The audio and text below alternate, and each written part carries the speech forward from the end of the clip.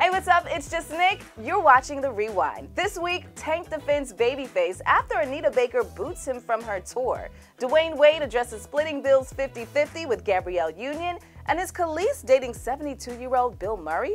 Let's get started. Dwyane Wade breaks his silence after being scrutinized on social media for splitting the bills 50-50 when he has way more money than his wife. A few weeks ago, Gabrielle spoke on her household and said they split everything. Dwyane Wade appeared on the Club Shay Shay podcast with Shannon Sharpe and addressed the issue. He said he and Gab had an argument years back and spoke about a house that he had paid for. Dwyane says Gab responded by saying, quote, "You will never say that to me again when it's something that we share." So when the couple moved to LA, Gab said, "I got half on it."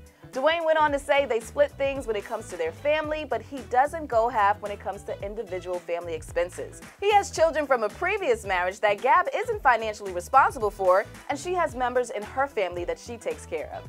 He also revealed they signed a prenup. Hey, I mean, if they like it, I love it. You have to do what works for you and your relationship. Is Kelis dating 72-year-old Bill Murray? Rumors erupted last week as a source told US Magazine that the two have been getting close for a while. They've been photographed together on multiple occasions, but it's not clear if they're actually dating. But she's seemingly denying it. Kelis responded to an IG user's comments about the alleged romance, and the fan said, "Bill got you out here riding his wave. Media is destroying y'all, LOL." Kelis replied, "LOL, yeah, maybe for now. Everyone's dumb and will always believe everything, but the best part is we are both blessed, rich, and happy. So who's really laughing?" Now that's funny. Bill and Kelis have a common factor. They are both grieving as she's mourning the loss of her husband who died last year from stomach cancer, and Bill's older brother passed away. Our condolences. While Meagan Good and Jonathan Majors sparked dating rumors, Meagan's ex-husband, Devon Franklin, revealed he cries himself to sleep over her. Aww. During an interview, Devon said there's moments when he's been angry, but he allows himself to feel whatever he needs in order to heal. He also addressed Meagan's alleged romance with Jonathan and said if she's happy, that's a blessing. He went on to mention the love for her has not gone away, it's just changed form.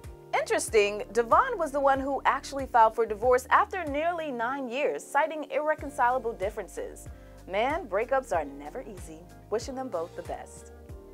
The singer Tank has inserted himself in the Babyface and Anita Baker drama. Quick backstory. Anita's on her songstress tour. Babyface was the opening act. During one of the shows, Babyface had technical issues that hindered him from performing because it would cut into Anita's set. Some fans were outraged and they didn't get to see Babyface. His fans were dragging Anita online, and as a result, she decided to remove him from the tour.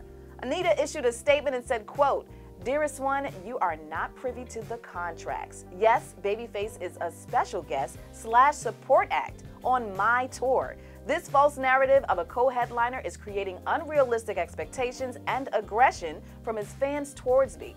He should tell you guys the truth." It's not clear what she means by the truth. Babyface responded and said although he's saddened by the news and it's disheartening, he has nothing but love and respect for her.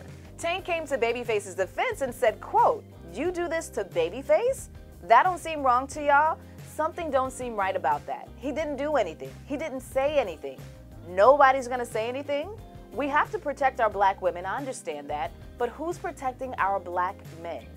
Our black heroes? How do you think the situation should be handled? Let us know in the comment section below. And lastly, I want to address Tyler Perry and this rumored acquisition of BET.